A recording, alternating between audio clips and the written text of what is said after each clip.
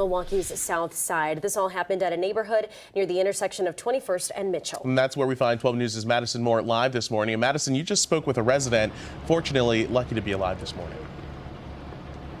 Yes, fortunately, everyone was able to get out safe, is what the residents have told us this morning. Nearly a dozen of them have been displaced from this 2-alarm apartment fire. Now, as you can see, things are wrapping up here and winding down as firefighters are coming out of the apartment and sort of wrapping things up. And some trucks have already left at this point. Now, the smoke and all of the fire is contained at this point. But yeah, people are very lucky to have gotten out safe. Now, one of the residents tells us that the fire started around 3 this morning. He says that he heard crackling and popping sounds coming from outside, and says a massive pile of garbage, ignited, and then the building caught on fire. Now, he was able to get his girlfriend out and the other folks that live in this apartment complex here, but take a listen to what he had to say.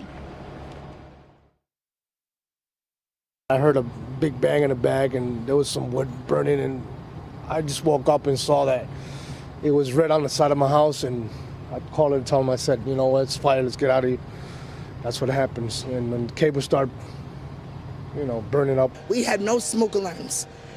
So just imagine if he did not hear the fire, we would have been burning because the alarms didn't go off. So fortunate that everybody was able to get out safely. Madison, I believe you're still with us. Are there any road closures in the area that we need to know about? Yeah, so as I said, there are some firefighters winding down at this point. So there are still some road closures on 21st in Mitchell and 20th in Mitchell, but we do expect those to open up in the next 20 to 30 minutes. As I said, these firefighters are starting to pack up here and head out, but we will share that information as we get it. Madison Moore reporting on Milwaukee's south side. Thank you. It was a busy night for